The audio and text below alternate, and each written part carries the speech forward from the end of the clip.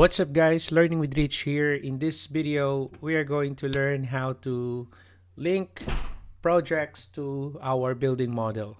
Okay, and then also we are going to manage the locations of our link projects. So the first thing that we'll be doing, so let's link project. Okay, so currently I'm on the 3D model. You can link your model in 3D view, but I prefer going to a floor plan. So for this one, I'm gonna open the level 1.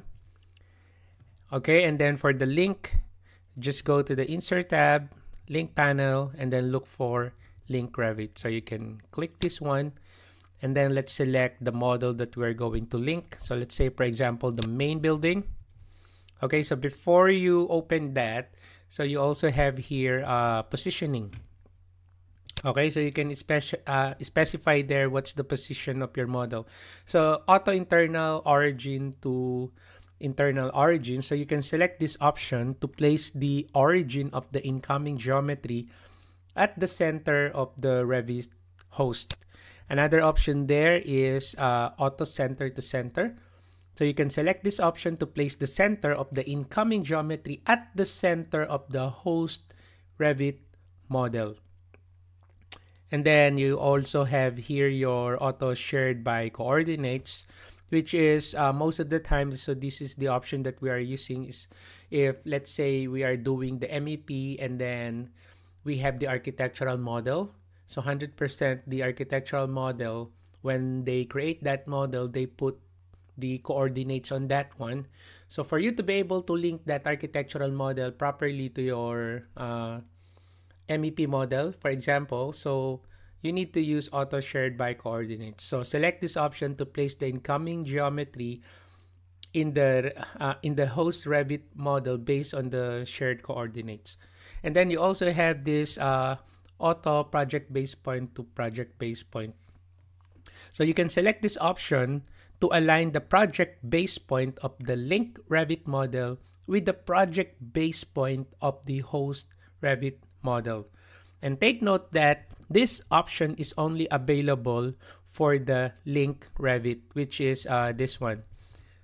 Okay, so remember this is only available on the link Revit tool.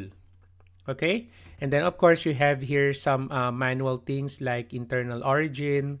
So you can select this option to display the incoming geometry in the current view with your cursor placed at the origin of the import or link model. And then the other one here is center and base point. So you can move your link model and then place it to the location where you want to place that one. But for this exercise, I'm just gonna use here auto center to center. Anyway, I'm going to move this manually. So I'll select this one and then I'll select here open. And take note that if you're using a lower version of link model, automatically Revit will convert that to your current Revit version. So in our case, it's Revit 2023. Okay, so that's now our model. And then after that, we're going to move that manually here. So we want to place that there. So I'm going to select this. I'm going to select here move. And then I'm going to pick this base point here. And then I'm going to uncheck the constraint here so I can move that freely, and then I'm going to snap here. So as you can see, it's not snapping. So what you do is before you click, you press the tab once, and then as you can see, your pointer will go to that corner to show the snap endpoint. So once you see that, click to place the link model. There you go. So it's now placed. So this is now our model. So let's check that one out in the 3D view. So this is now how it looks like. Okay. Right. So the next thing that we'll be doing. So let's go back again to our level 1. So let's link another model here. So link Revit. All right. So I'm going to link the module, classroom module. So let's click that one, open. Again, it's converting to 2023. Let's wait. Okay, and then after that, we are going to rotate that manually. Okay. All right, so it's now here. So I want that to be placed, so let's say here. So I want to rotate this like 45 degrees. So I'm going to select the link model, modify panel. Let's look for the rotate. So you click that and then you pick the base point somewhere here and then move up, type 45 and then enter. There you go. Okay, and then we are going to move it here. Okay, so let's move. So let's click our link model. So let's use the move tool. And then after that, I'm going to select the midpoint here as my base point. And then I'm going to snap it here. And there you go. Okay, and then we're going to copy this. So let's copy our link model. So by the way, every time you link your model in your current project, you'll be able to see it here as well on the project browser. So you can click that Revit links and then you can see the model there. Okay, and then you can also go to the insert tab, look for manage links. You click that, and then on the Revit tab, so you'll be able to see the two models that you have linked. Okay, if you click the classroom module, so you have several options here. You can remove, you can add link, you can unload it, you can reload, or you can reload from if ever there is an updated model. So you just need to reload from or reload. All right, so I'm just gonna cancel this. Now, what I'm gonna do is I'm going to mirror, copy this one first. So let's click this, copy. All right, and then let me click this corner and then let's snap it here like that, and then modify. And then this two model here, we are going to mirror that to the other side here. So let's click one, hold control, and then click the other one to select both. And then let's use the mirror here. Okay.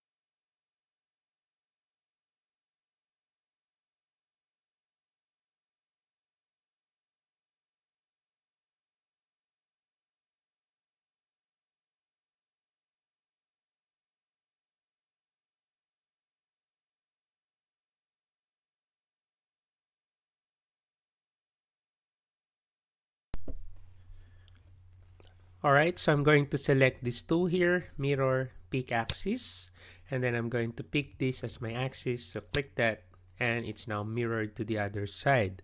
So let's modify this to terminate the tool, and then let's check in the 3D view. And there you go. So there's now our model. Okay, so now I'm going to show you how to update a link and manage the link visibility. So let's say, for example, for my classroom module, let me go to the level 1. I want to change the location of my door. So let's say, instead of the door here, I want the door to be placed somewhere here. Okay, so we want to modify our classroom module link model. So to do that, so there are a couple of ways to make that happen. So let's go to the project browser, and then here on our Revit links. So what we're gonna do is we're going to select here the classroom module link. Let's right click that, and then we can select here open and unload. So let's click that, open and unload. Okay, so it's now being open again. Since that is 2012, so it is being converted to 2023. And as you can see here, there's an X icon. So that means that the classroom module now is unload. That's why it disappears on our main model. So now this is our classroom module project file. So what I'm going to do is I'm going to save this one. So I'm going to save as, I do not want to override the original model. So save as project.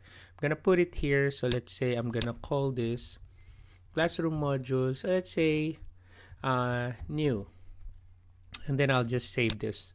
Now I want to change the location of the door, or let's say I just want to add. So I want to add another door here. So let's select here architecture. So let's select door, and then let's check the properties. So I'll just use a single flash door. So I'm gonna place one here. Click. There's the door. So let me flip that to the other side like that. And there you go.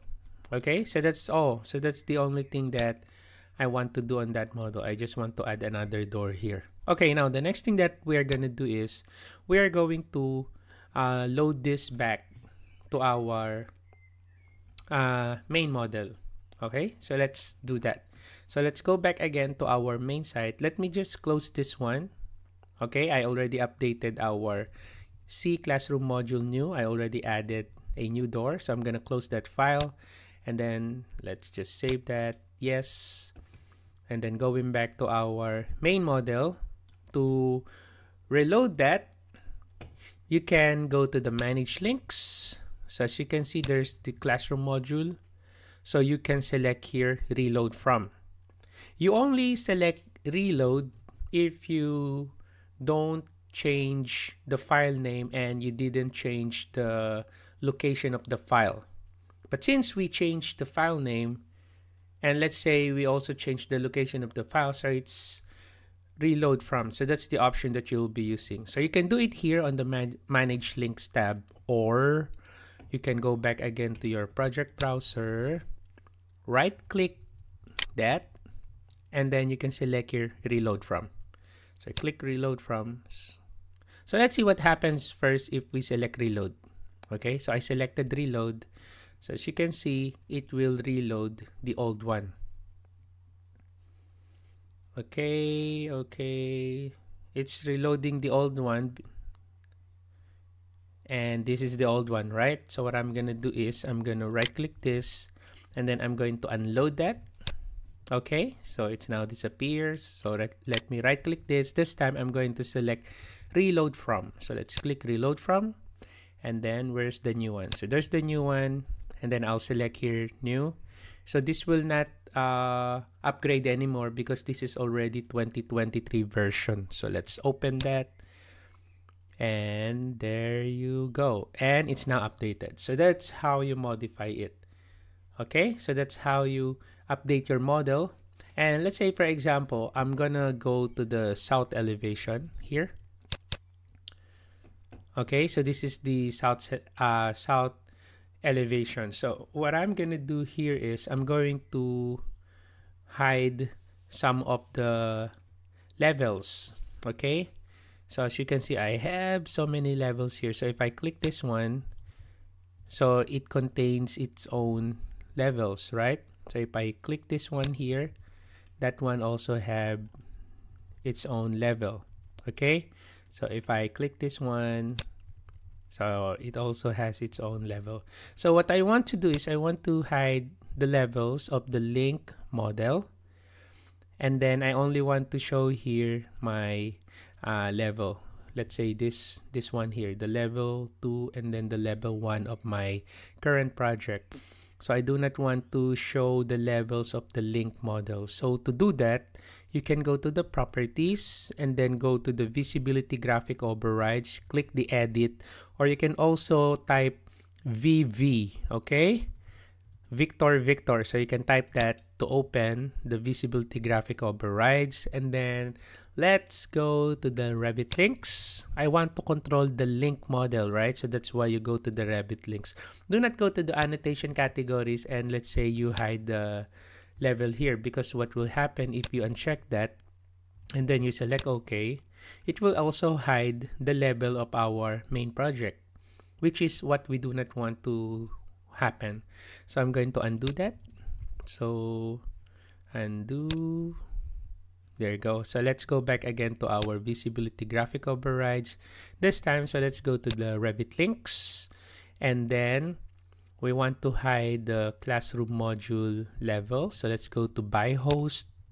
So you customize it. So you click custom and annotation categories, change this to custom, and then you can now look for levels. So you uncheck that one, and then you okay.